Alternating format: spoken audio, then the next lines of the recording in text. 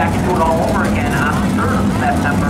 That's Sunday for the Outlaw late models and our open modified to give our regular IMCA guys the outdoor they can run if they want to with that open class. September 16th and 17th will be Great Lakes Nationals. 2 big days of racing, 7 classes. Michigan Traditional Sprint will be on hand on Saturday only, but we'll have all our other divisions both nights, and then that will actually conclude our season.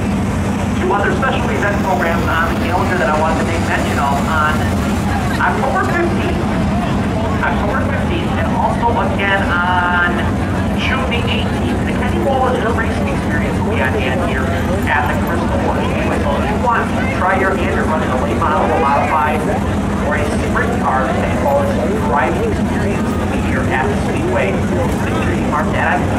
That's something people want to check off your bucket list. That'll be our 2017 racing schedule. All of this information is on page number 8 if you're lucky enough to program. If you haven't had a reason yet, head on down, grab one, assign your footage so that you be up to speed on everything going on